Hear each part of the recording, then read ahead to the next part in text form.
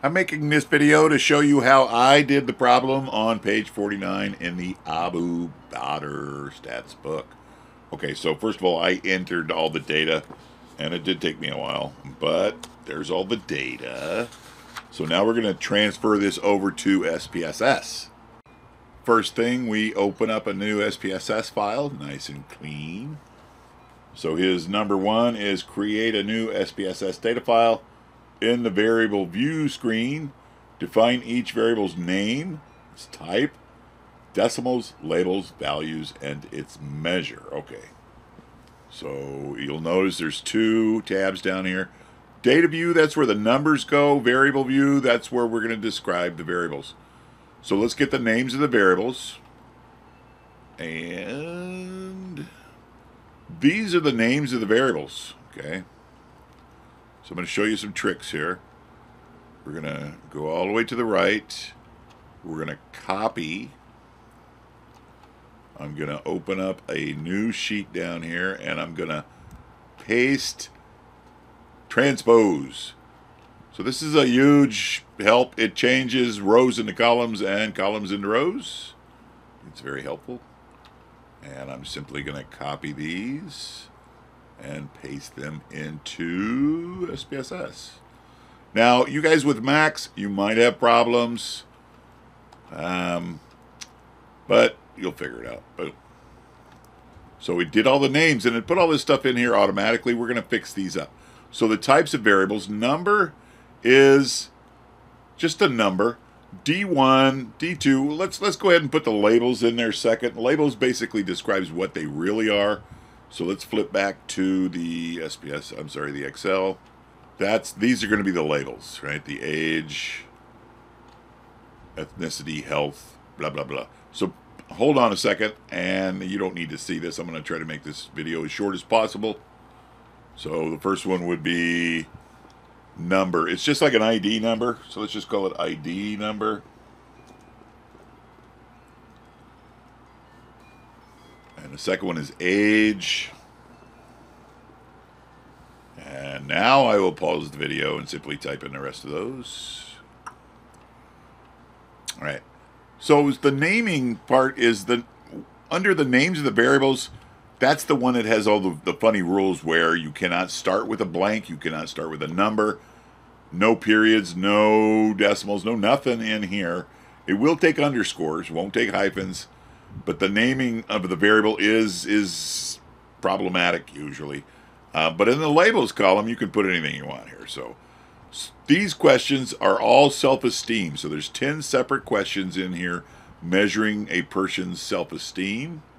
Now we're going to identify the type of variable that's under measures, right? That tells you if it's a scale, which is continuous, ordinal, or nominal, which is categorical.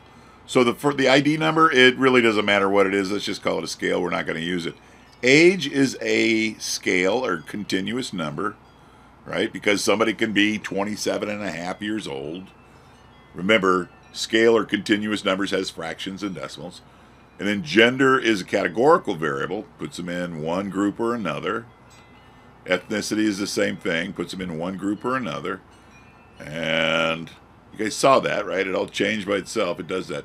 U.S. born is a yes or no, so that's a nominal, right? It puts them in a category of yes, category or no. And in health, let's take a look at health. Health is 1 to 5. It's a Likert scale. Likert scales are ordinal. So we're going to make health ordinal. And then let's take a look at education. I think education is exactly the same. It has, what is it? Yeah, education, it goes from high school, college degree, graduate degree. So that is a rank, right? That's a ranking order. So that makes it an ordinal as well. Now, with health and education, ordinal you can make as nominal variables. It's not a big deal. There are a few analyses in SPSS that'll give you an error message if you don't have to mark properly, but we're not going to worry about that.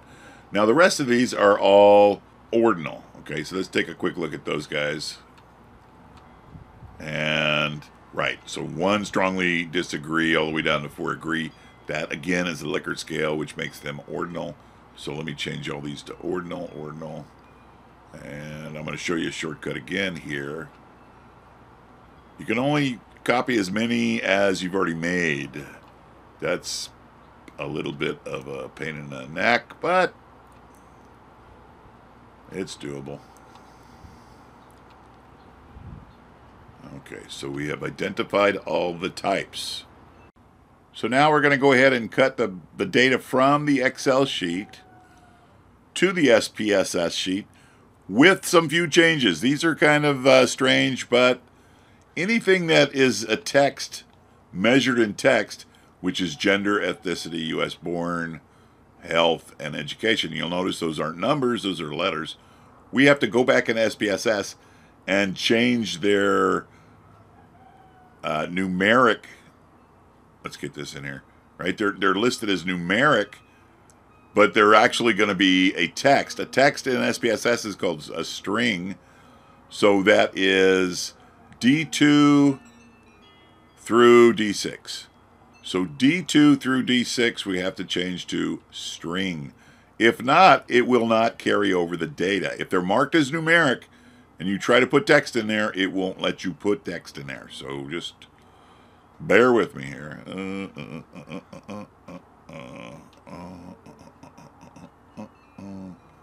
String, string, string, string, string, string. In fact, I'm going to cut and paste these separately because I don't trust SPSS here. All right, so 2 through 6, they're marked as strings. Now, we should save this. Save it frequently, you guys. That's all I could say. And let's put this in our classroom. And, okay, so I'm making this we'll just call this the Abu Beater. Page 49. And we'll save it. Boom. So I'm going to do these one column at a time because I trust SPSS about as far as I can throw it. Okay, there's us.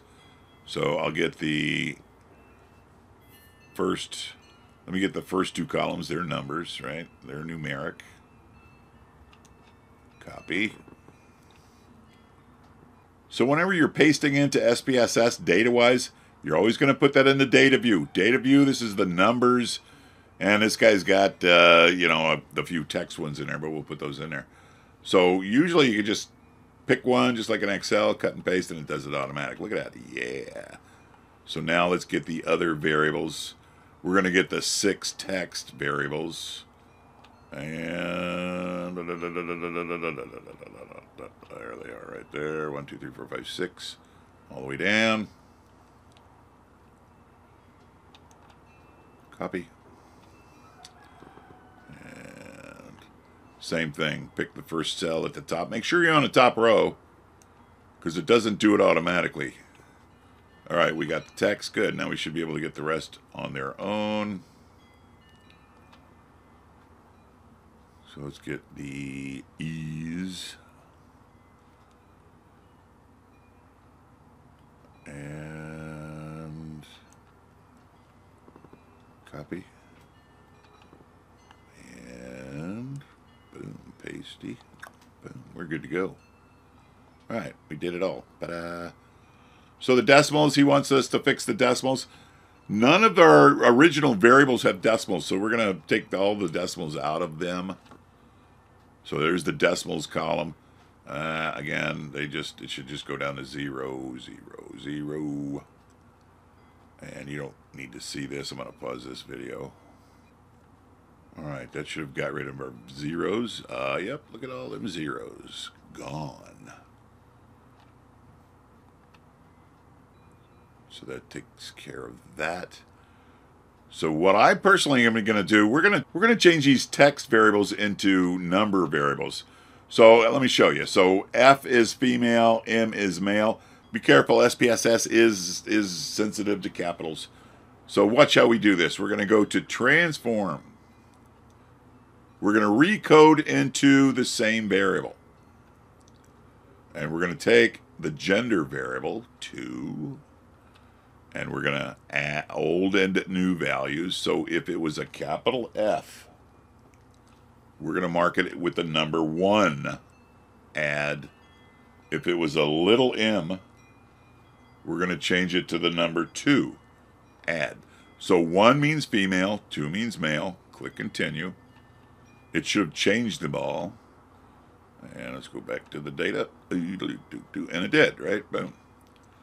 But it's still marked as the text, right? That's what that little A means in the bubbles. So we're going to change this to numeric. And now we're going to give those numbers values.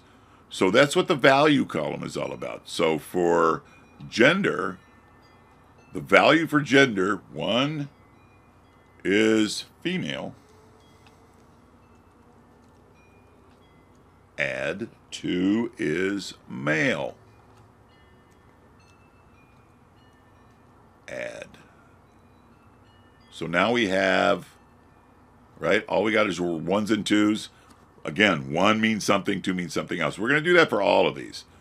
So let me go to ethnicity. Let's see what they've got on the ethnicity. There's ethnicity. So we got ME, and I think that stands for Middle Eastern. AF is African. And there's a third one in there somewhere.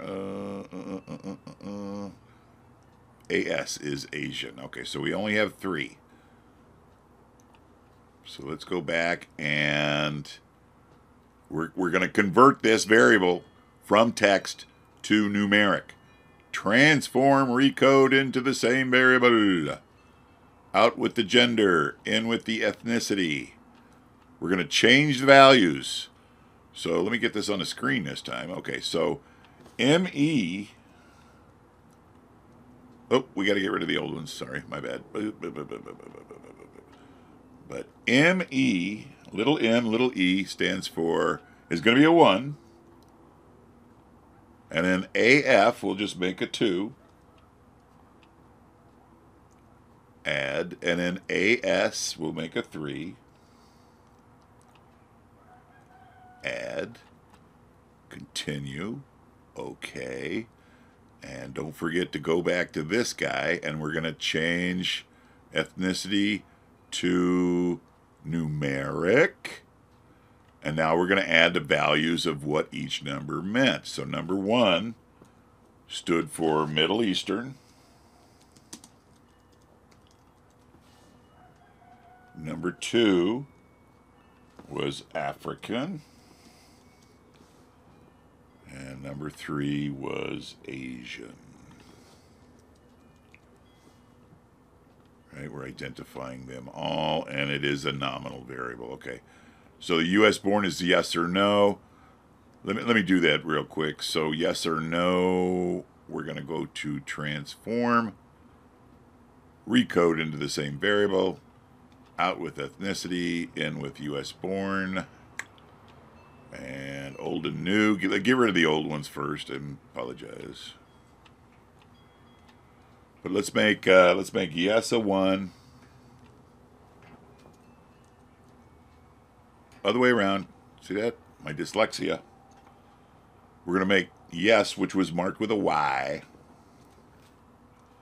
We're going to make that a 1. Add. And then no with an N, little n, was a 2. Add. Continue. Okay. Back to the data sheet. So we're going to change the string into numeric. And we're going to add the values. Right? 1 was yes. And 2 was no. So this naming is basically arbitrary. You can make it whatever you want. I mean, I could have made 1 no and 2 yes. I could have made 0 no. I could have made yes number 45. Whatever numbers you want is fine with me. Okay, boom. And make sure it is that. So now the health one, let's do the health. So the health is, okay, 1 through 5. So 1 is very poor, VP for very poor, P for poor, F for fair, G for good. Okay, so that's 1, 2, 3, 4, 5. Okay, let's do that. Boom. Again, we're going to go to transform, recode into the same variable. Out with you, and then let's get their health in there. Old and new, get rid of the old ones. So, very P, VP, was very poor. Ugh, it means they're not healthy. We'll mark them with a 1. And then poor means 2. And F was fair. We'll make that the 3 number. And G for good, we'll give them the 4. And last is VG. Very good. We'll make them a 5. And make sure you got them all 1, 2, 3, 4, 5. Yes, you do. Boom. And we click OK. Back to the data. And again, we should probably label these, right? So 1 was very poor. 2 was poor.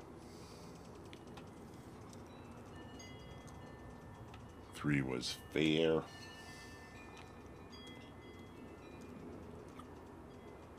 And 4 was good. And 5 was like me. Very good. I feel very good. Thank you very much. Add good. Okay. And education level. Oh, yeah, we forgot to change the string to numeric. All right, I still got my values here. Let's make sure it didn't delete anybody here. Oh, no, that's us right there. Boom. That's good. So this one is education. GD is graduate, HS is high school, CD is college. Okay, so last one. We're going to go to recode into the same variable. Out with you. In with you. Old and new. Get rid of the old ones. And let's put the new ones in there. So HS is high school.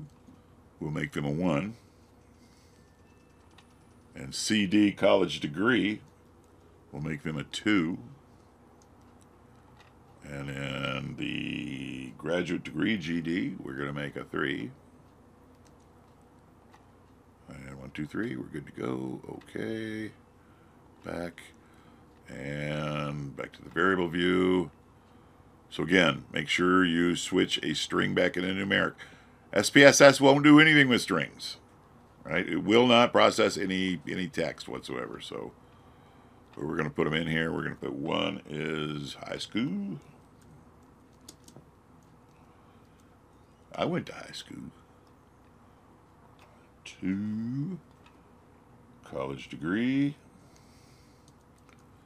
I got a college degree. And 3, graduate degree. I got a graduate degree. I got a lot of degrees. It's like a sunny day. A little humor there. Okay, boom, boom, boom, boom. And it's nominal. Okay, so we did all of the recoding. So there should be no more text. Let's just double check.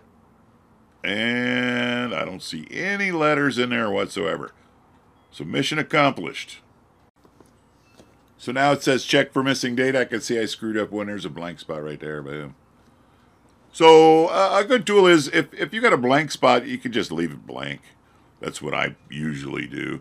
If there's a lot of them, one trick is to substitute all the missing values with the average of whatever that variable is. Some teachers will jump on you for that, some won't. So, I'm just going to leave it blank. So the next thing he wants us to do is to run a Chromebax Alpha of all things, which is kind of sophisticated at this level, but we're going to do it anyway. So the theory is that E1 through E10, all of these questions here, measure a person's self-esteem. So let's take somebody with high self-esteem. So if these guys are all being measured positively, every question could be measured positively or negatively. Example, how much do you love chocolate ice cream? 1, I hate it. Or, 1, I strongly disagree. 2, I disagree. 3, I'm neutral. 4, I agree. 5, I strongly agree. Right? If you love chocolate ice cream, you would pick a 5. But you could also measure negatively. So, and that example would be, how much do you hate chocolate ice cream? And I would pick 1 because I would strongly disagree, because chocolate is, of course, the best of all flavors. So that's positive and negative, and we're going to reverse code some of these right now. But he wants us to run a Chromebacks Alpha with all 10 of these. So let me show you what that means. Chromebacks Alpha takes those questions that are measuring the same thing, and it basically runs a correlation table to it. So I'm going to show you the correlation table first. He doesn't want you to do that, but I'm going to show them to you. And if they're all being measured the same way, by that I mean either positively or negatively, then they should be answered similarly, and they should all have very, very strong correlations. But you'll notice they don't. Some are positive, some are negative. So that means you're going to have to reverse code a lot of questions. I thought I'd just throw that in there. But now we're going to run a Chromebacks Alpha. We're going to go to Analyze, down to Scale. Reliability. The reliability of a test is basically that, like it sounds, the survey is reliable. In other words, those questions that are measuring the same thing should be correlated the same. And it's going to give us a Chromebacks Alpha number. We go to Statistics. We always click the top 3. 1, 2, 3. And then we click Continue down here on the bottom. So an acceptable Chromebacks Alpha, there's an OK off screen. I don't think you can see it. We click OK. An acceptable Chromebacks Alpha is normally about 0.7 or above. Okay, at our school we take 0.7. Other schools is 0.6. Other schools is 0.8. So, but this is negative. That's bad. That's very, very bad. So what happened was, in his instructions, we were supposed to reverse code some of those questions. So let me show you which ones we're going to reverse code. I marked them in red. So we're going to reverse code 2, 5, 6, 8, 9. Remember that, 2, 5, 6, 8, 9. So they go 1 through 4. So we're going to repeat. We're going to reverse those. So if they picked a 1, we're going to change it to a 4. If they picked a 2, we're going to change it to a 3, etc., etc. So let me show you. 2, 5, 6, 8, 9. 2, 5, 6, 8, 9. So we're going to go to 2, 5, 6, 8, 9. Da, da, da, da, da. We're going to go to, let's go to Transform again. Hold on. This thing's being weird here. Boom. Now you could do these statistics from either the output page or the data page. Doesn't make a difference. But we're going to go to Transform, recode into the same variable again. Out with you. And what was it? 2, 5. Oops, hold on.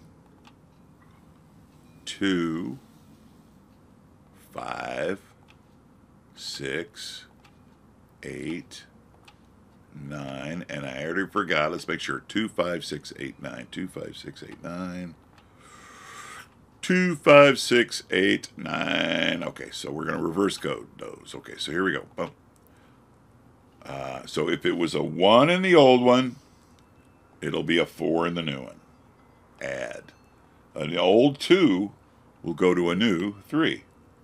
Add. An old 3 goes to a new 2.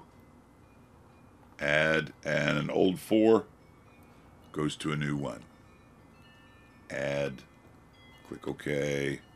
Click OK again. Let's look at the data sheet. And so it reverse coded them for us. But now, very important, what I always make my students do is once you recode it, you mark it with an R, just a little R. Right? So E2, E5, E6, E8, E9. So if you come back to the sheet, which a lot of times you will, you know that you've already reverse coded these. So now he wants us to run the Chromebacks Alpha again. Go to Analyze, down to Scale, Chromebacks Alpha, get in there. Reliability, right? That's the reliability. And the numbers are already in there, and they've already been reverse coded. Very good. And OK down here at the bottom. Boom. And bam. So the Chromebacks Alpha is perfect, right? It's 0.854.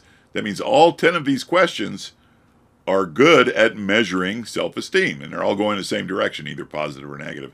And since I can't see the questions, I don't know, the higher the number, the stronger the self-esteem, or the higher the number, the weaker the self-esteem. It really doesn't matter in statistics which way you go, positive or negative, but let's just assume the higher the number, the higher the self-esteem. So the last thing he wants is charts and graphs of how the data was answered, the frequency tables and graphs. So that's easy. We're simply going to go to Analyze, Descriptive Statistics, Frequencies, and so continuous variables, we don't do bar graphs with continuous variables. We use histograms for the continuous variables, but everything else, the nominals and the ordinals, we can kick in there. Boom. And let's slide this over so you can see it. And you click on the charts. You click on the bar charts. It automatically sticks in tables for you. Very, very nice. Now, if you haven't reset your computer to put out APA formatting with your output of your SPSS, which only takes a second, I can show you that if you want, but you can click that box, it'll do it for you. But we don't need to do that because I've already got it. So you just click OK, give it a second, and it tells you all the variables, how many are missing. So that one in education I missed, sue me. But then it puts them here. So here's all the frequency tables already APA formatted. Put those in your appendices if you want. But it tells you how many, gives you the percentages, etc., etc. And then down on the bottom of these, you're going to get the bar graphs of each one. So there's your gender, there's your ethnicity, there's their U.S. born, there's their health. You know, most of these guys are not feeling very good. That's pretty bad. So most of these guys had high school and whatever they're measuring here. These are all the survey questions. So again, we're not asking what they're doing, but it looks like most of these people have pretty much high self-esteem. So that's about it. All right. I hope this video helped. I know it was kind of long and boring, but I figured we'd show you how to do this thing just in case. Okay. All right. MGZ out.